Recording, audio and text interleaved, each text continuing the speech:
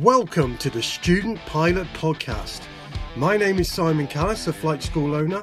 Each week, myself and my guests will be talking all things flight training and beyond to help inspire, motivate and support you on your journey to becoming a private or commercial pilot.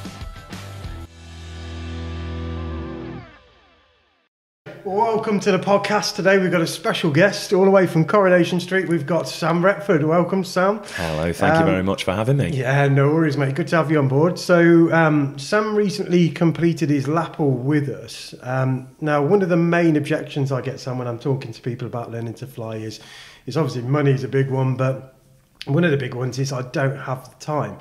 Now, in a lot of cases, I think that isn't true. You know, if you look at what people are actually doing, they probably could make the time. So in your case, you're probably the busiest person I know.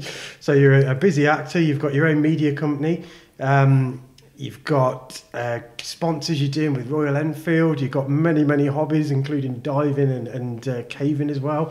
So how did you find the time to do it, Sam? How did I find the time to do it? Well, I suppose it's just about getting, if your priorities are leaning towards that of adventure and seeing the world, you know, if you're as fortunate as I am to be able to be flexible in those senses, you know, the job that I have is very intense for short bursts of time. And then outside of that, you've got egregious amounts of time where you can sort of play with and choose. And I choose to just sort of be poor but see the world. And it takes me to these beautiful, amazing places. And one of those places is Coventry. And Almat. Sunny Coventry. It's sunny Coventry. 10% of the time. That much. So I think a lot of you just hit the nail on the head is what are you prioritising over your flying? So for some people it might be you know, I tell you what, this is not to do with time, but it's to do with finances. So I had a guy come in recently and he said, look, I haven't got much money to learn to fly, but I'm driving this nice Audi and that's going, you know. And I'm like, really? That's a commitment. And he did. I thought he's full of, you know, it won't have, but he did. He sold the Audi, made the money to do it. So I think the same is true with time. You know, if you prioritise it higher, you will find the time. Absolutely. And I think if you look at how much screen time you spend on your phone for a start, you know, that's hours a day for most people. What could you be doing with that time? You could be reading a book, learning about flying. Completely agree. So let's take it back right to the start with you. So so you did LAPL. Can you tell us how you got involved with this here at Almat and how you first envisaged you might start learning to fly and why?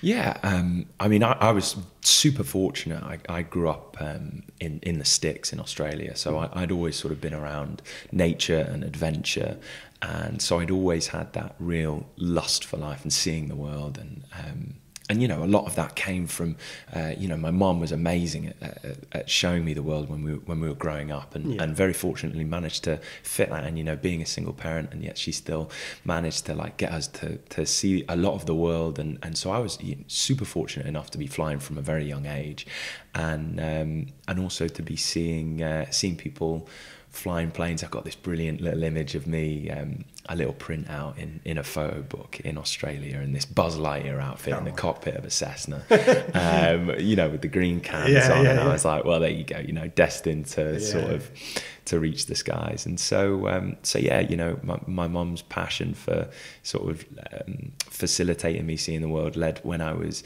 18 to her helping me to go and do a diving internship. So I went out and started seeing, you know, what was under the earth, and that was, you know, I grew a huge fascination and love for that, and now that's a real integral part of my life. And then for my 21st, I remember we were sat in the kitchen and she handed me this envelope, and I opened it, and she got me flying lessons. I didn't understand it at first. I didn't understand what it was, and I started reading into it, and I'm like, oh, this is huge, this is life-changing, this is mega. And it was a massive commitment, and I just thought, no, this is it, this is great. And she was, you know, joking with that. I remember she saying, she said, you know, you're gonna have to take a week off. I can't tell you what it is, but you're gonna have to take this week off. And I was like, oh God, what's she bloody sending me off for? You know. See, I remember talking to her about it, obviously before you knew. And it was quite a feat to organise it, because I said, right, you really need some time to get it. You got the time, and she's like, don't worry about that. We're going to sort this out, you know. And it was amazing. And so there was sort of the serendipity then with the. I remember the first lockdown. And working within television and film, we were allowed to carry on through all of the lockdowns apart from the first one. And I remember it coinciding with being, I think, in the last 3 years, my only actual week off. Yeah. And I thought, oh, this is brilliant. And that was it. And that started this journey of learning to fly, really. So that started on the ground school, wasn't it, initially? That was over Zoom, yeah. My first introduction to flying was through a computer, which was ace. Yeah, I mean, that's the first time we did that, because obviously we had to pivot, if you like. It was like, how are we going to carry on running these courses? And a lot of the people that signed up on the first round of Fast Track were in lockdown, so there was a group of you all on Zoom at the same time. Yeah. And in fact, I remember, I think it was... You were on your birthday, weren't you, on the Zoom, weren't you? I remember, you were on your actual birthday on the Zoom. So yeah, it started off like that, and we had to adapt. How did you find that, doing the course on Zoom, the theory? I actually really enjoyed it, because I could be in my own home, and I could have all of my kit there. I could be as messy as I wanted. I had the map out on the floor. I had notes sticking everywhere.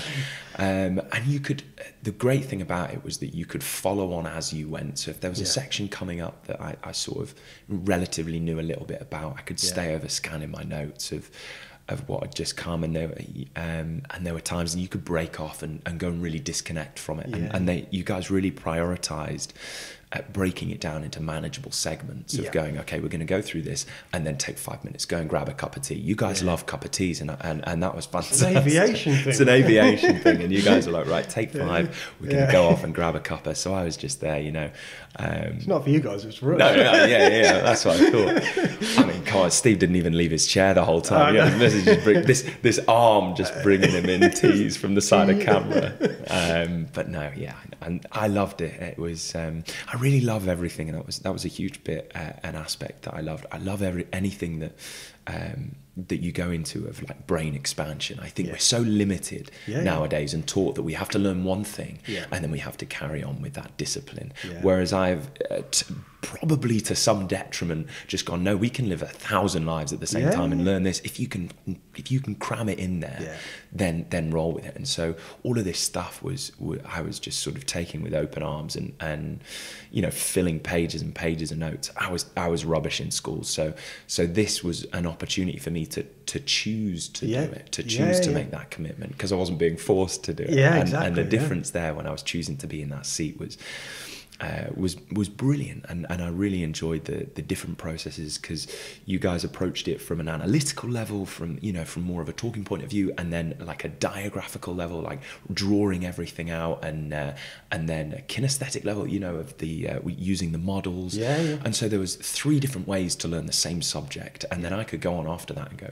right, what worked for me? And that teaching method, that versatility became very prevalent throughout. Yeah, I mean, it actually led us to record those ground schools. Not the live ones that you guys went on, but we actually recorded it because people were asking for videos, and so now we do it. You know, and actually, I think it's easier than, you know, you have to read the books anyway, but it sinks in. You've got to have different ways of making it sink in, haven't you? I remember that coming up later on in my training, which obviously we'll get to, but for you know, reasons, I had delayed a few of my exams, but it got to the point where I was like, I was at the peak of my knowledge after that week, because we drilled it in for a week, and you know, whatever was the next day we could cover and go back on. So when you guys released those videos, that was hugely helpful for me, because to be able to have that and then, you know, rewind 5 minutes and see it and listen to it again was hugely beneficial comparatively to reading it through in a book. Yeah, I think so. But what we have decided to do on the back of that is to break them down into smaller segments, because people kind of pause it and go back to it. But I think if you do it like step by step by step, it's easier. Absolutely, 100%. So you started on the fast track. Now, one of the benefits to the fast track was that you were kind of contracted to 4 hours a week training over 2 days, so there was a real element of intensity about it. And also, one of the real big benefits, I think, is the fact that we plan it all out for you, so you literally just turn up. You don't have to do any bookings, any of that stuff. It's all planned for you, even down to when you do your exams and all that kind of stuff. Tell us how you found that, what the benefits of that were to you. I really enjoyed that being taken out of your hands and everything, because the motivation then came out of necessity, and it was all plugged out for you, and you didn't have to forward think, and you could focus on what was there that day. Once that was then completed, you were only a minimum of 6 days away from the next one, you know, the following week. And what it also meant was that you could follow on from skills in a really observable narrative arc. So, you know, you could say I'd come in and have a session on general handling or whatever with Carmen, and then the following day it would be very easy to link the skills that I'd learned from the previous day into the next day. Similarly, leaving that essence of time. There's been a lot of research into gapping and leaving those mental gaps for stuff to sink in, and the difference between you being able to retain information, then take 5 minutes off, let that information sink in. Your brain replays it over and over again. So if you then go away that night, your brain's just buzzing in the background. You know, retaining all of that information, making it autonomical in a sense, so that when you come back the next day, you can get rid of that information. That can stay stored then, and you're on to the next subject. Whereas if you leave that time to elapse over a large period of time, you can find yourself having to reformat those neuro pathways and go back over the same skills again. Instantly, you've lost that very valuable hour within a 4-hour segment. Yeah, absolutely. I mean, that's one of the biggest things I found, because you know my story. I did it over years, starting and stopping, and it was just, you felt like sometimes you were, you know, especially in the early stages. I think the early stages up to first solo is probably the most important to be intensive. And I found that there were times where I would literally go back and think, I'm spending half a lesson just recapping on last time, and it's so easily done. One of the other things which we, obviously in your case, because you were travelling from Manchester way, so people are always kind of, you know, looking for a school immediately next door to them kind of thing. And I think it's more about a school that's going to give you what you need and you get on with than actually their locality. Because, I mean, you travelled every week from Manchester. You were staying in B&Bs. There's a funny story we'll talk about later on also about you travelling. So do you think, from your perspective, it was important to be at the right school or just a school? Well, I think having been, my family are from Coventry as well, so that was a nice I didn't know that. pull. Yeah. You know, on the drive in, I literally drive past my great grandma's house, where we spent a lot of time growing up. So that was really, really nice. I think it's always about choosing someone that's right for you. You know, if let's say I had saved on the 2-hour commute and gone somewhere local, but it wasn't necessarily as flexible or as right for me, then you're going to be wasting that time anyway on further developing your training, on dragging out that training. Whereas if you find somewhere that's really efficient for you, you know, that transport's worth it. And, you know, you turn those commutes into lessons. You know, as I was driving down here, I was putting on podcasts and stuff about flying. I was, you know, sat there on the M6 sort of running through drills as we were going, and, you know, leaning up. Absolutely. You know, you were there, and 100%, and I massively recommend that. Just, I was doing it on the way here today, just having, you know, been off for a month. I was like, oh, I was just run through some drills, and you drive in the car like you fly a plane, you know. I still do that. I still do it, and it's really, really helpful, and people underestimate the power of it. You know, I said to a student the other day, he's like, I'm really struggling with like the downwind checks, and I'm like, well, sit in your armchair at home and talk through it like you're doing it. And he's like, that's a bit mad. I was like, well, who cares what anybody else thinks? Just do it. You don't have to tell them what you're doing. Until you start slamming the alier on with your left leg and spinning around the M6. Yeah, exactly. But no, so I never minded the commute. And then, you know, through, I work a lot with Royal Enfield, and through, you know, having their bikes and stuff, it would turn the commute down here into a little micro adventure. So I'd get up at 5 o'clock in the morning, and I'd go, right, you know, I'd take a day off and say, right, this is an adventure now. So I'd take all the side streets and come down and chill with you guys. And that's a beautiful aspect of it, is the social aspect as well. It's not a school for coming down and hunkering down and having teachers sort of wrap your knuckles with a meter stick. It's coming down and having a laugh with some mates, and you're learning at the same time, and it's really proactive atmosphere when you choose to view it like that. And that was when my mind shifted as well. If I had days where I was like, oh bloody hell, this is hard work now, I'm struggling to retain this information, I'm not progressing as fast as I want to, switch that mindset and go, right, no, this is an adventure. What privilege this is for me to come down and I'm going to go fly an aeroplane today. This is insane. And I'd jump on the bike and I'd full throttle it down, and we'd jump in a plane and we go flying for the day. And that's when you make it a choice to be there, and a choice for the adventure. And that is funny you say about a choice, because one thing I noticed recently is we do have certain people who, I think perhaps the reason why they're here is because of their parents, not them. Like, as in, like, it was perhaps they're fulfilling what their parents wanted to do, and you can see that in the student. It's not, they're happy to be doing it, but they're not like you are passionate about it. They're just doing it. Do you see what I mean? And I think there's a difference in motivation. If you've got the motivation because you want it, you're going to get through it. Absolutely. If you're passively engaging with all of that material, you're not going to progress as quickly, because you're not going to retain all of that information. Yeah.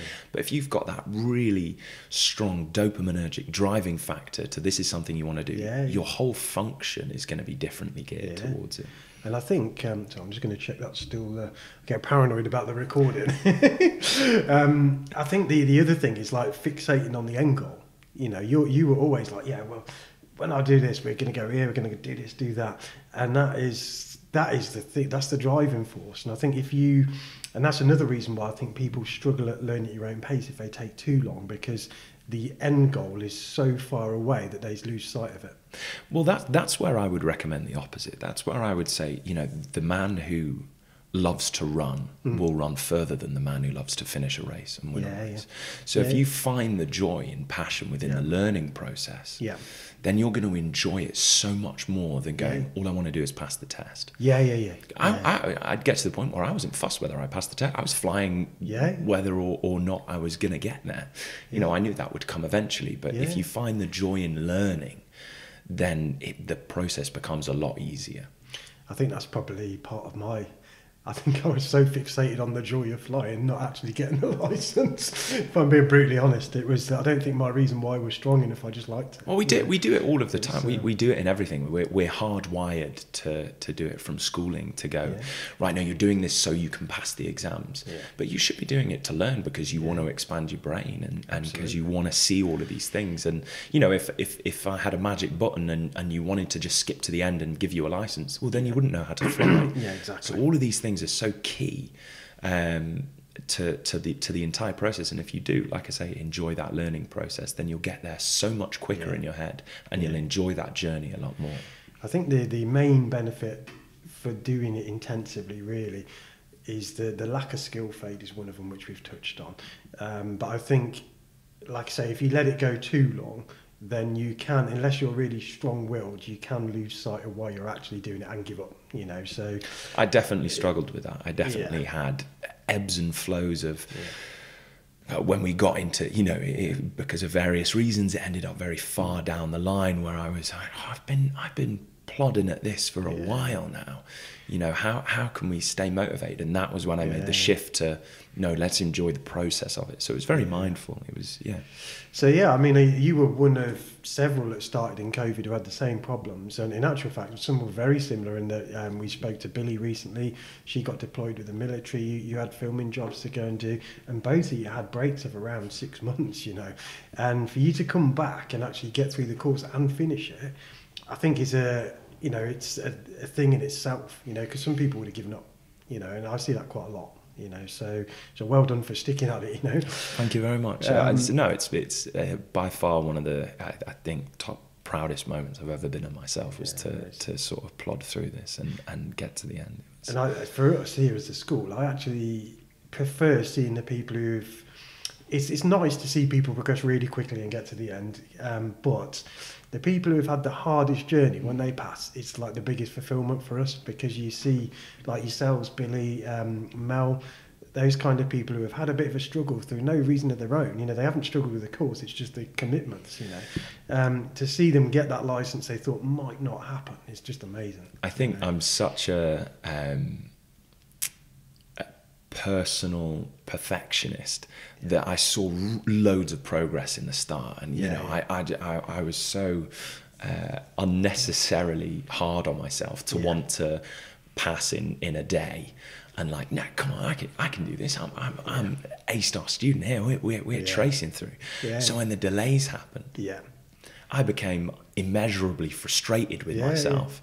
But that then I found was clouding my training, and so I had to release that and go, no, listen, let's take it slowly, and let's enjoy the learning process and go step by step, and know that you're not going to be the first one to pass this, because you physically can't do it, and you'd be rushing that learning process when actually, if you think about it, there's a real safety aspect behind rushing yourself through that course. There is and there isn't. This is an interesting point, actually. I'm glad we picked up on this, because for me, flight safety is two things. It's currency and then and recency, which is similar. Okay, so what you tend to find is people, you know, their abilities are very much dependent on how frequently they fly, if you like, and how recent it was. So I find that, and I'll give you a typical example of this. This is why when you get a student who passes, they tend to be, unless they're going on to commercial level, for example, they tend to pass, and what happens is then their frequency of their flying will drop, their confidence drops, their ability drops, okay, because they're not flying with instructors anymore.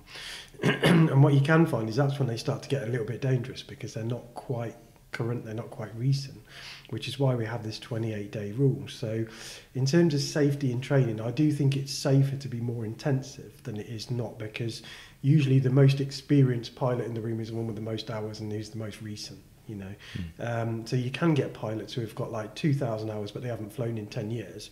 They're not going to be that safe. You know, you're going to have to fly with somebody. So I think it's a balance in that, is what I'm saying. Yeah, I think so. You can overwork people, which is bad. So you can fly too frequently and it's not going in, they're getting tired, fatigue. That's a problem.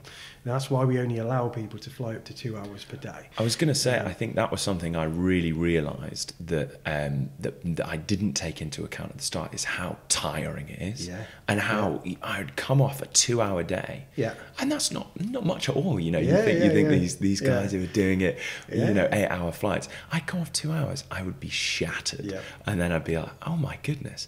And then we'd sit down and try and put some more information in. And I said, I'm not going to retain this information. This is, I need to go to bed. And I do remember self-preservation was a big thing that Steve taught, of like, you know, get a good night's sleep, get some good breakfast in you. Don't come in tired and groggy and not eating. Come in, because it's a real difficult thing to retain all that information in such short periods of time. So I really found that benefit in modulating the amount that I was taking in, but also the amount that I was having rest off in between sessions.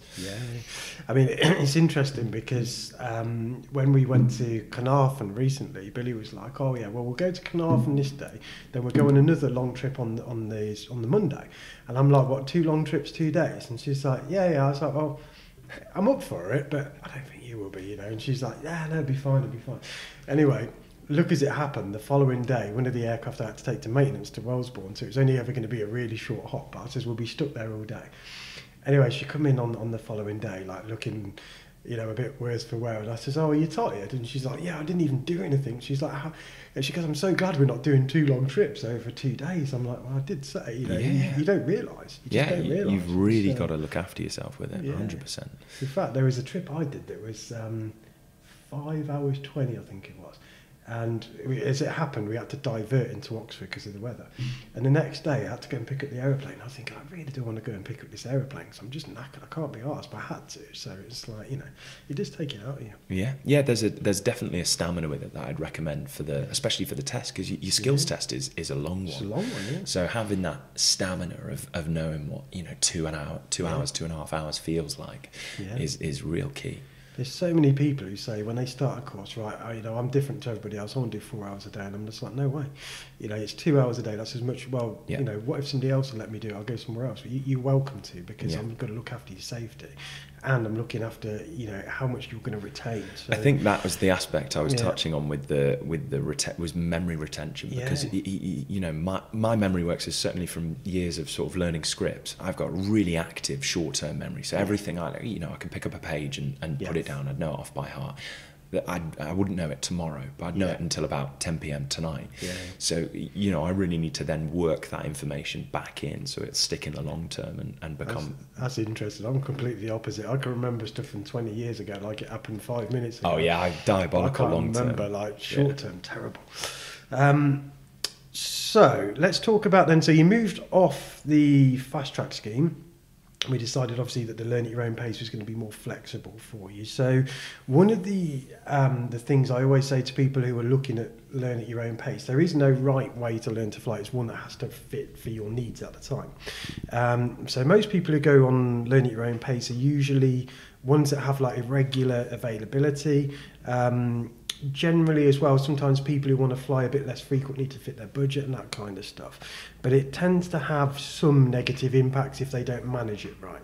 So one of them is that if you were the type of student I was, where you ring up on a Wednesday for a flight on a Saturday because you think that everyone's sat on the ground and the aeroplanes aren't being flown, then you're like, oh, okay, well, I can't fly with the instructor I wanted because they're busy already, or I can't get the aeroplane. So it can cause problems if you don't plan it well. So how did you manage that aspect when you moved onto that? I think because, like you say, we were sort of on track to shoot through the fast track course, but then through various reasons, I think it was COVID and I was shooting on a job out in the Caribbean. We found that would work much more flexibly.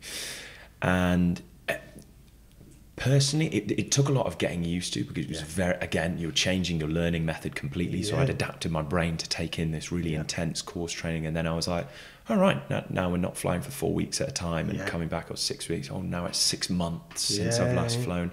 You know, I was gapping sort of months at a time. In the immediacy, I would find it very frustrating because I'd come back and, you know, having left off where I was, which was quite ahead of the game, I'd be relearning things. And I was thinking, oh, you know, I've come all the way down here for the day, and we've spent half the day doing stuff I did last time, doing very basic stuff that, again, I was being really hard on myself, and stuff I thought I should have had by now. So I certainly found that aspect of it challenging. But what it meant is I just did more homework, and I would come back and have refreshed them skills prior. So when we got in the actual aircraft, I was ready to move on. What I not regret, I don't really regret anything. What I found a lot more difficult with the intensive was I delayed my theory, because I'd lost. Do you want me to hold for the phone? No, it's gone. So what I did was I delayed my theory. I did a lot of the exams straight off, which I was happy with because I'd retained all that information. And then I thought, and you guys had said this since day one, you know, don't hold off on your exam. And I thought, oh, NAV, I'm not really happy with NAV yet. So I tucked that one away. Everyone leaves NAV to last. It's just not What's NAV done to you? No, I'm not going to tell anyone about it. And so I just sort of floated on by, and you're like, are you ready for your test, Sam? I was like, yeah, sure. And you're like, you've got NAV to do still. I was like, oh no. So anyways, but what I did find with that was I really enjoyed that I'd actually, by the time I went to do my NAV practical, I'd already NAV theory, I'd already done NAV practicals, so I could my brain, it worked a lot better with my brain, but it meant that I really had to study, and it took up a lot more time. So what I would always recommend with that, if you're doing the learning to fly, is get the theory done and out of the way 100%. Don't be stubborn like me and think you can do both at the same time, because to be able to put that aside and go, right, now I'm just going to focus on flying, it really takes a lot to retain all of that information. Absolutely.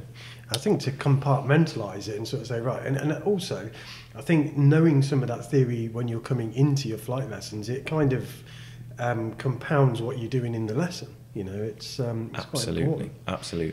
So that was one of the challenges I found with it. Another challenge, I suppose, was that actually became a benefit, was the lack of continuity in instructors. So I started out, you know, when we were doing the intensive with Ali and Carmen, and that was great. You know, it was again, the instructors got to know you, so they picked up on your learning skills and stuff like that. But then what I found was I, you know, started learning with different instructors, obviously due to availabilities, but actually that grew into a big positive, because it meant that I could learn, because we were recapping things. it meant I learnt 3 different ways of the circuit, 3 different ways of the handling, and suddenly I could pick and choose which one worked best for me. Okay. And the instructors were always very good at clicking into, oh, how did you learn this with the last person? Oh, I prefer to do it like this. There's no wrong way. There's just, different ways. Works, isn't it? Exactly. Yeah. So I found that really beneficial because I was able to tailor my learning experience. And sometimes I have instructors, well, I understand that and don't understand that, but then the next person would come along and be like, oh yeah, I get that way of teaching it.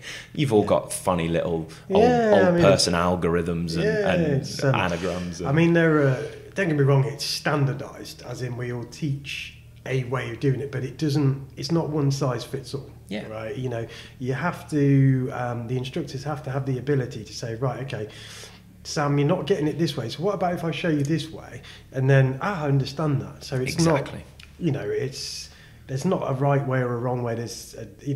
Ultimately it has to be safe. That's absolutely. Just 3 different ways to look at it. It's different perspectives, isn't it? Absolutely. And different ways of wording things. But that is it can be a massive benefit, but it can also be a massive negative, depending on what type of student you are. Yeah. So I would say for the majority of people, continuity in the way they're trained is the best, but if it fits your style of learning, there's no reason why you can't fly with different instructors. But generally I look at it as actually a negative, but again it depends on the circumstance. So for you, because of your time availability, it was literally a case of short notice, right, we need to fly this time, so we just had to get it done. And I think because of the how committed you were to the course, that wasn't a problem to you, whereas for somebody else who was maybe less committed or less driven, that might have been an issue. I think that was the other thing with it that I found challenging with the when you don't do it in the intensive and you do it in the learn at your own pace. Learn at your own pace, you find that when you don't do it at the learn at your own pace, you find that you're self-motivated rather than course motivated. So when you guys are doing it all for you, you've got that in the calendar, you have to go then. Whereas when you've got an open diary, if I've got one day off in the week, there's a little bit of your brain that just goes, I don't have to drive 2 hours to Coventry and go and in the cold and fly a plane. I have to do that. Exactly. And you go, it'd be quite nice to just, sit in. Just chill, go on the bike. Exactly, go on the bike ride. So you find yourself, you've got another battle, which is the personal one. Again, it was that I found that challenging because you didn't have you guys, but you were very, you had a good system of being able to still have that communication. Where you guys would get in touch and go, okay, listen, you're coming up on 2 months now. We've got some availability, and you go, you're right. Listen, or whilst we were down here, we'd go, right, when we get in the next one booked in. So I'd say with the learn at your own pace, it's always a benefit is to forward book as much as you can and not leave.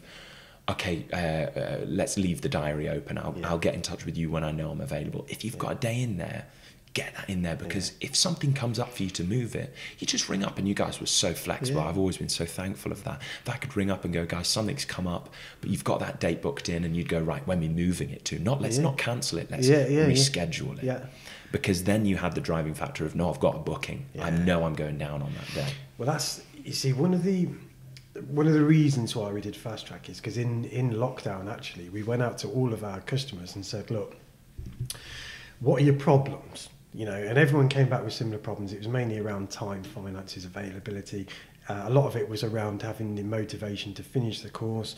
And then we said, we put our head on the chopping block and said, right, what are we really bad at? What are we really good at? What do you want us to stop doing, all that kind of stuff. And that's how we formulated the Fast Track course, by solving people's problems. But one of the things we found was that a lot of it was just the accountability and the motivation. So like you just said, when you're at learn at your own pace, if you're sort of a bit like, and this is typical of me, it's like, okay, 3 weeks have passed and I haven't picked up the phone, made a booking, then they're ringing up going, where are you? You're never going to finish this course unless you do. It'll be all right, and it just carries on and carries on and carries on. So I think one of the benefits to the fast track and why we do the contract with it is that we're saying, right, Sam, you know, we're contracting you to 4 hours flight training a week. This is what you signed up to. So if we need to, we can give you a little shove and say, look, come on, you know, this isn't what you signed up to. We need to get you going. But when you're on the learn at your own pace, you kind of lose that element of that accountability, and then it becomes your problem.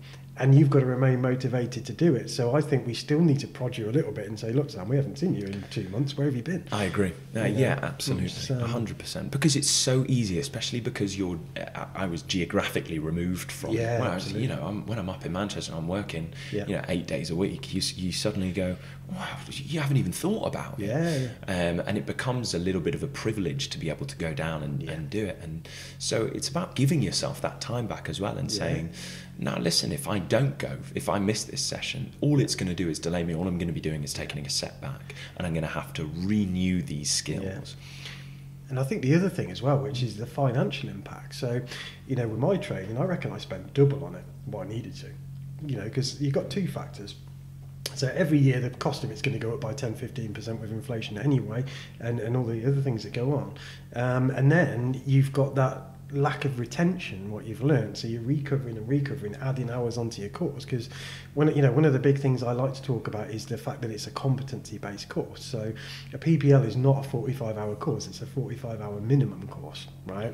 So when I say to people budget for 60 hours, it's because I know the national average is closer to 60.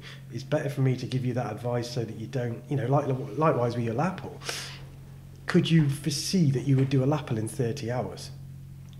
I can't see it. No, I just can't. No, unless you know you're 10 minutes down the road and you're flying like every day or something. Yeah, absolutely. It's okay. So let's just get back to where we were. So what did you enjoy most about the training? I think, like with most things, the thing I enjoyed most about the training was the expansive aspect of learning something new, that brain expansion, that extending possibilities at which you first thought weren't true. You know, to come from waking up one morning and not knowing how a plane gets off the floor and goes into the sky, to being able to actually do that yourself and fly this beautiful little Cessna, this motorbike with wings, and just, you know, with the doors flapping open. And do you know what's funny? That's how my missus always says to me. She's like, oh, you know, I said, do you want to come fly? And she's like, do I want to go in a 1970s moped with wings? That's what she calls it, a moped with wings. So when you said that, then it just brought it straight. That's what I've always called Sinner. That I get in it and I'm like, what does this remind me of? No, it's a vintage motorbike and someone stuck wings on it. And, you know, you really do think that it smells and everything, isn't it? It's fun. But that was something I really loved about it, was that really tangible aspect of getting in a plane, and it's like the difference, it's the immediacy of like riding a motorbike comparatively to driving a car, right? Yeah. So you're riding a motorbike, that engine's between your legs, you know, you feel the vibrational changes. It's active and responsive. And it's the same with these planes, you know, everything you're inputting, it's a very visual and felt response to everything you're doing, and that's something I really enjoyed about it. So that challenging aspect of learning that, and then what that opens up afterwards, you know, the feeling now of being able to go, you know, wake up this morning and go, where are you going to fly today? That's amazing at that, because you can literally be like, right, 50 minutes an hour, I'm in Wales. Yeah. Right? You know, it's like, that was something that I found amazing. You know, for the past 3 years, we've been flying around in triangles and going round and round, and it's taken me 2 hours to get around. I'm like, oh, bloody hell, it's going to take ages. And then I'm sort of plugging this out, and I'm like, oh, hang on a minute. If we're not messing around doing all of this stuff, I can get to Wales in an hour. This is brilliant. That always blew my mind. It's like, how can we have been same triangle for an hour? I'm sick of going to Wellesbourne and round and back. And exactly. Bruntingthorpe, you know, we're going to, So I think it's the essence of adventure and opening up horizons. That's it. It's a key to unlocking so many doors. Absolutely, yeah. So that was what did you find most difficult about the training, do you think? What did I find most difficult? I think the part I found most difficult was rewiring my brain, because I've been told so much through school, through myself. I told myself I wasn't very good at maths. I told myself I wasn't very intelligent. I say, you know, you're just a silly actor. You go and play with cameras. It's not very difficult. But to learn your own intelligence was something that I really battled with at the start. And because I found myself very self-critical, but when I get into essence of self-critique, my learning process shuts down. And I remember sitting in there, and I can't remember who I was with. I think it was when I was flying with Steve. And if I'd make a mistake, I'd get in my own head and I'd shut down. And I realised what a useless tactic that is. That doesn't help you anywhere. You know, in diving, in caving, in riding, in flying, something bad happens, you shake it off and you carry on. So that was a beautiful, challenging shift. And then the maths aspect of it, you know, I'd again, like I said, written myself off as, you know, academically unintelligent. But then to be able to go, well, hang on a minute.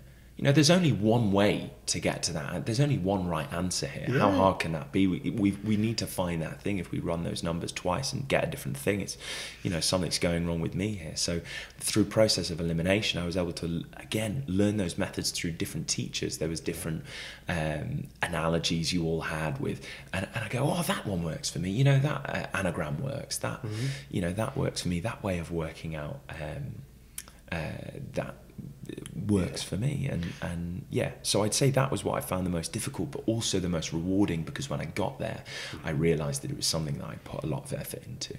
I think I was the same, because the maths, I'm not very good at maths. I can do things on spreadsheets, calculators, I know what I know. But when you don't know what you know, and you've got this CRP one which looks like this devil machine, and I could do the calculation, but I couldn't justify the answer because I couldn't work it out any other way.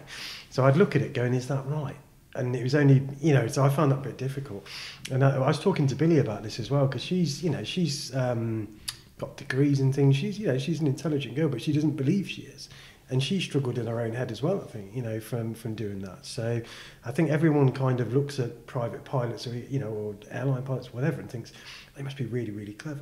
And okay, if you're in a professional career, you've got to go through a lot more hurdles, a lot more training. And yes, you do need some, not academia, but, you know, you need to be fair. But to a private pilot level, it's not as hard as what it looks. You know? I think what I learned from it is you didn't need to come into it with that knowledge.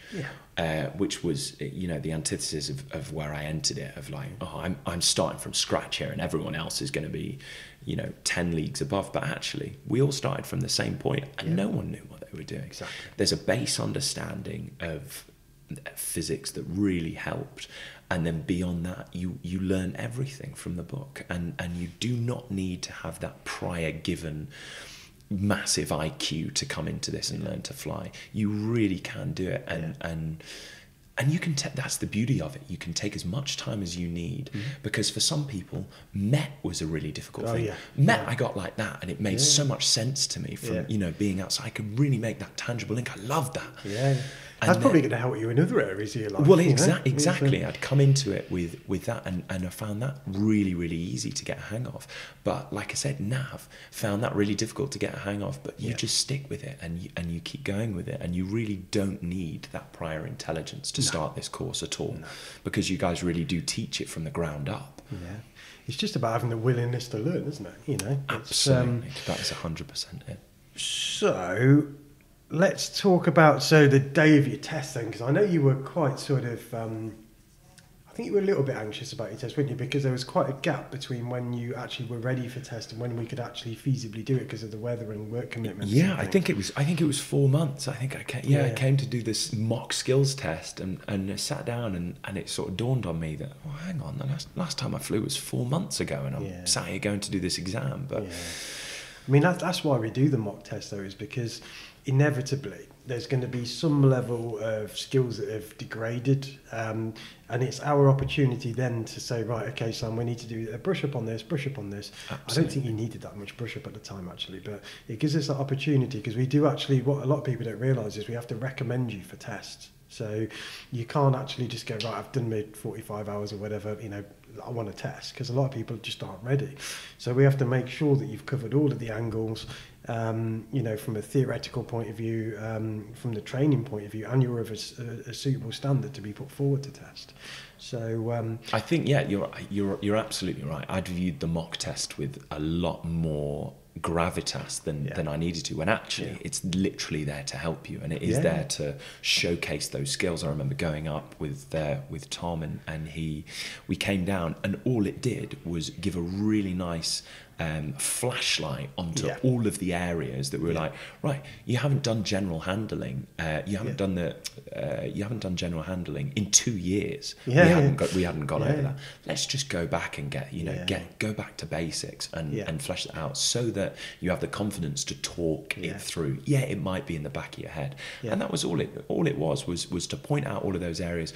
Brilliant. Let's do a couple of sessions on refreshing, and then you're there. Then you're up to speed, because we know where you are with all the other areas. I think the main thing is just enjoy the journey, isn't it? And I know you were so good at the outset on the fast track that I honestly think you'd have been done in a few months. However, life deals us different cards. Things went on, and it ended up taking you a couple of years or so to do it. But I think you enjoyed that journey. And that was the key to it, wasn't it? It's just keeping motivated to get through it. Absolutely. I think that's the key to everything, is to enjoy the process. And when you can be mindful in the process and enjoying what you're doing in that current moment, then there is no end goal for timings, and you put so much less restriction on what you're doing. So, there's a funny story about the day of your skills test as well, revolving around travelling. So the first time we had the test, I remember I'd come down and it was 2 days, so we'd come down, and the Wednesday we were sort of doing this refresher, and then the Thursday early morning we were in for sort of 8:30 for the actual skills test. So I thought, I'd sort of finished that, and I didn't want to be knackered waking up at sort of 4 a.m. I'd come down on the motorbike, and I didn't want to come down from Manchester the next day. So I thought, I tell you what, I'll sling the bike. I'll camp in the woods. So we'd driven down. I'd ridden down, and we'd sort of done the skills. I was like, right, I'm ready for this test tomorrow. And so I'd gone out, and I'd found this little woods nearby, and I sort of pulled the bike off road, and I was waited to make sure there was no other cars, and then just sort of dipped off into the woods and pitched the tarp up and all of this kind of stuff. And I'm sat there reading through in the middle of the woods, reading through my flying manual, like ready for my test tomorrow. Was there not a B&B local? There's no B&Bs now. All the B&Bs are closed. I thought, listen, sense of adventure. So that's pretty cool. So I kicked it off road, and I'm going to get a good night's sleep, right? So I tuck out about 10 o'clock, and the fire's still sort of bubbling away, and I see in the distance these car lights sort of come close by. Oh, shit, it sort of wakes me up. I see these car lights in the distance. So I thought, oh no, what's this? And this, the door closes. Right. And so I turn my headlight off. So I sort of hide down. I threw some mud on the fire, threw some dirt on the fire, put the fire out. And I hear this woman, hello?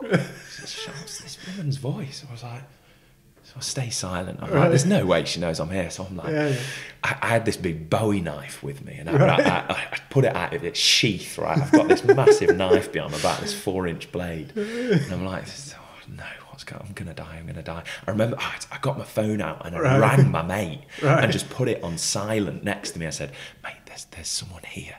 I'm in the woods. I'm in Coventry. I just need to let you know if I die. And then this voice goes, I know you're out there. I've got a dog. And I'm like, what, love? And she goes, I've got a dog. And what time was it? I was like, this was about 2 o'clock in the morning. I've got a dog and I can't control him. I was like, Jesus Christ, I'm going to die. I'm going to sit. This dog's going to rip me to shreds. And I sort of said, peeped up, through a broken voice, was like, I love. She was like, what are you doing? I was like, I'm having a kip. I'm sleeping in the woods. I've got nowhere else to go. And they go silent, right? Right. And I hear these sticks breaking. She's coming towards me. Yeah. And I go, don't come any closer, please, love. And she starts crying. She's like, I'm like, oh my God. What? I was upset her. What's going on here? She goes, I knew it was you. Hey. You what, love?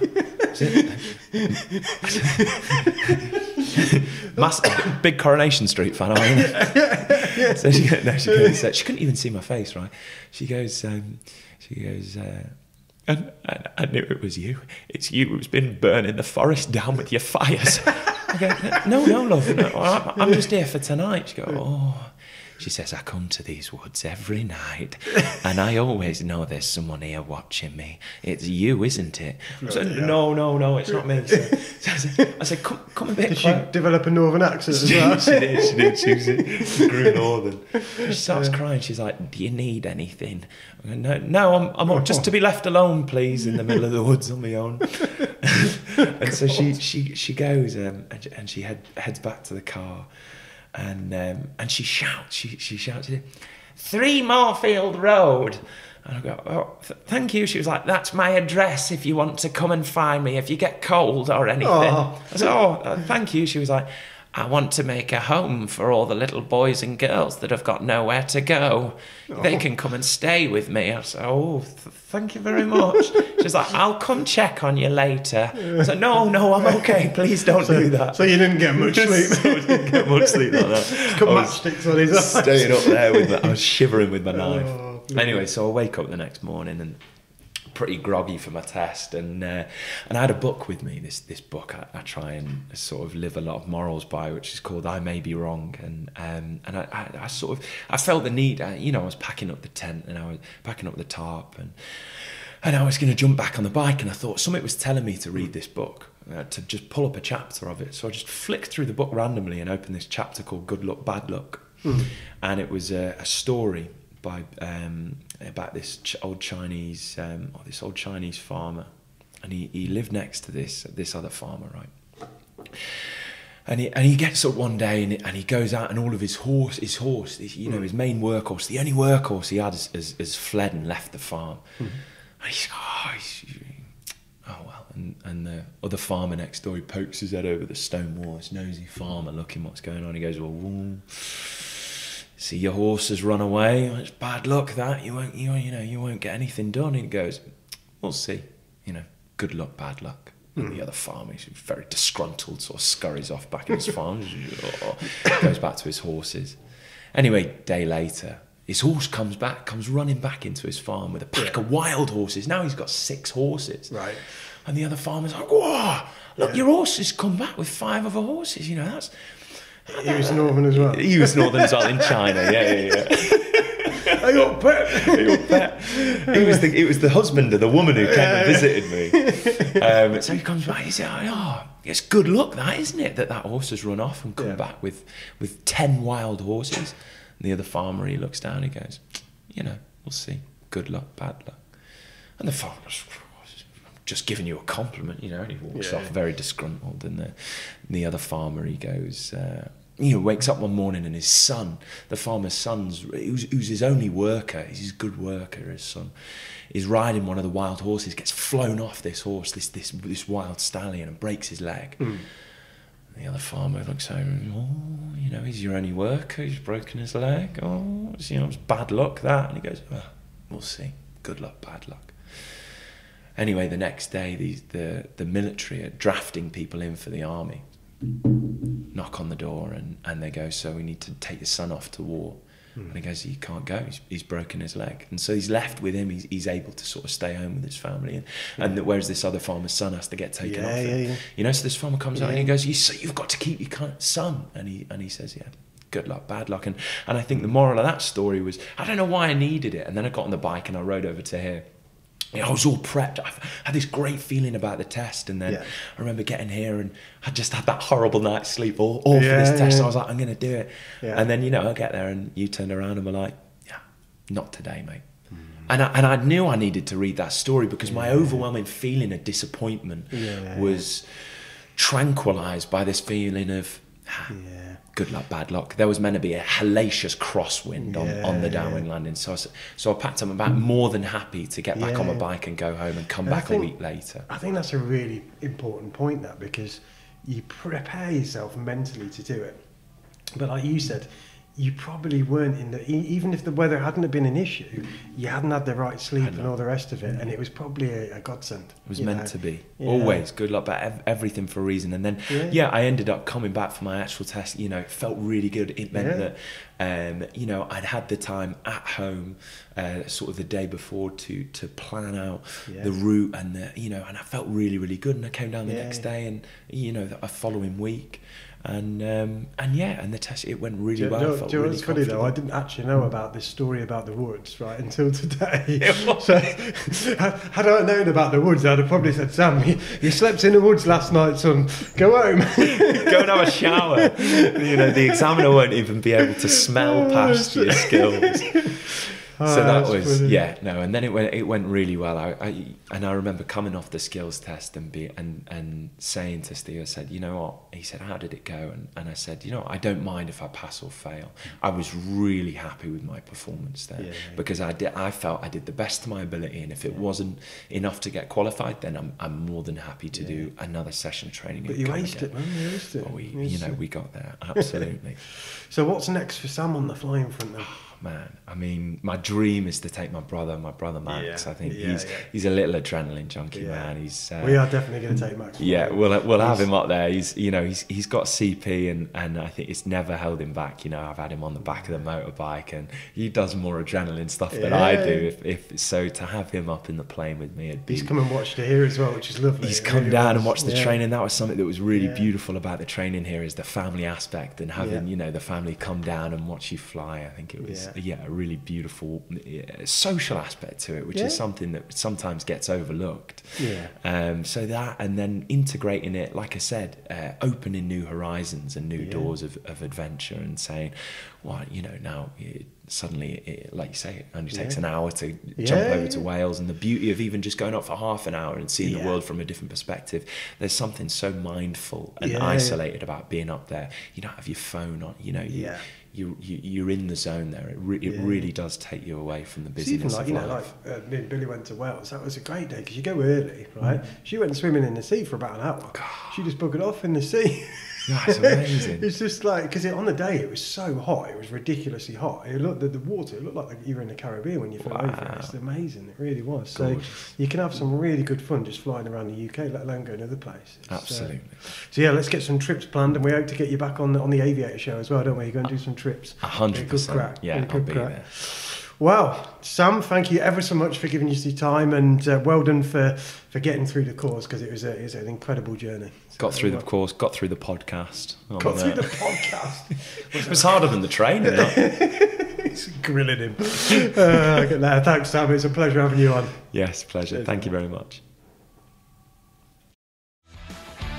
If you like this episode, please like, subscribe and ding the bell to receive notifications of the next episode.